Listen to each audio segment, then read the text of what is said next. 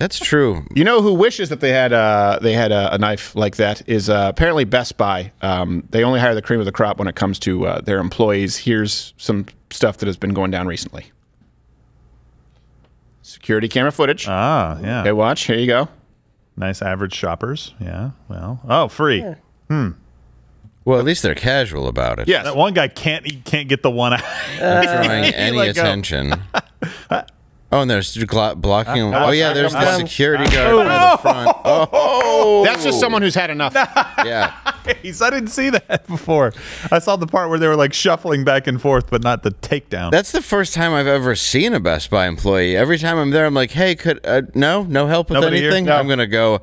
I'll just go online then. Thank you. We'll only help with the 15% restocking fee. Yeah, then they're happy. The return policy with a 15% restocking fee. It's wonderful. What? Yeah, well, we have to pay it. We have to restock it. You mean you have to take it from me and put it there? And that's 15%. I don't think you deserve 15 an hour. I think you should live under a bridge. Yeah. Now, if you're that guy, though, who's tackling him on the way out, 25 an hour, easy. By the way, that first one you could tell. Can we watch that again? Play that again. This is unfortunately the reality of the racism bred by the rhetoric here in our country. So of course you see, okay, look at the top left criminal. Everybody else is successful. One of them is more ethnic, and then look at the one security guard. Look at the one security guard. That employee right there. That's a little white guy. He's rolling up his pants. Here you go. Look.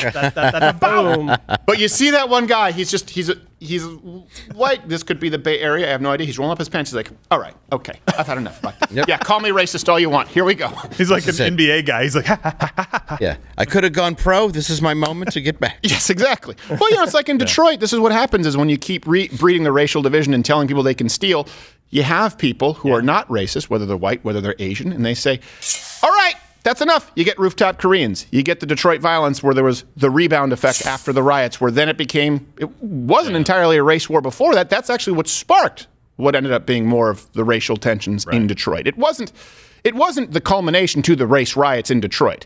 That made it worse than ever before. And when you allow people to commit crimes and you go, and I'm not saying that all black people are committing crimes, let's be very clear. What I'm saying is that the leftist party, the Democratic Party, decides to go out and say, well, these people need to be able to, let's be empathetic to it.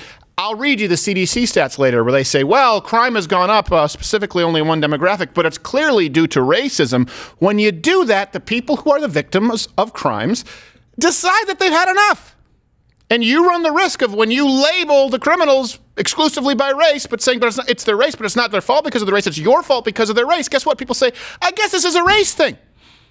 Also the restocking fee.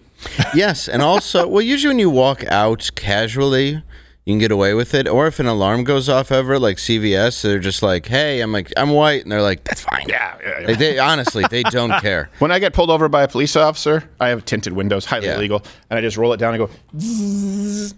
And they're like, oh, sorry, sir. Oh, jeez. Be on your way, I'm good sorry. sir. And they give you your choice of cupcake or cookie? Yeah. Then they see the Hodge twin in the passenger seat. They're like, we're going downtown. Yes. Son of a bitch! I didn't know you had your drug dealer with you. Yeah, I didn't know.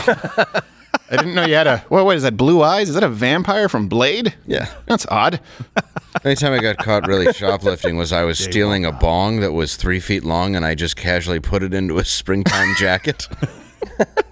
I'm sure wherever the locale from which you were stealing the bong, they probably weren't on top of it to realize. No, the security guard did, though, and I walked out and there was a giant mall, and they were like, excuse me, you have a graphics bong with a clown on it hanging out of your coat, and I was like, what? I was drunk?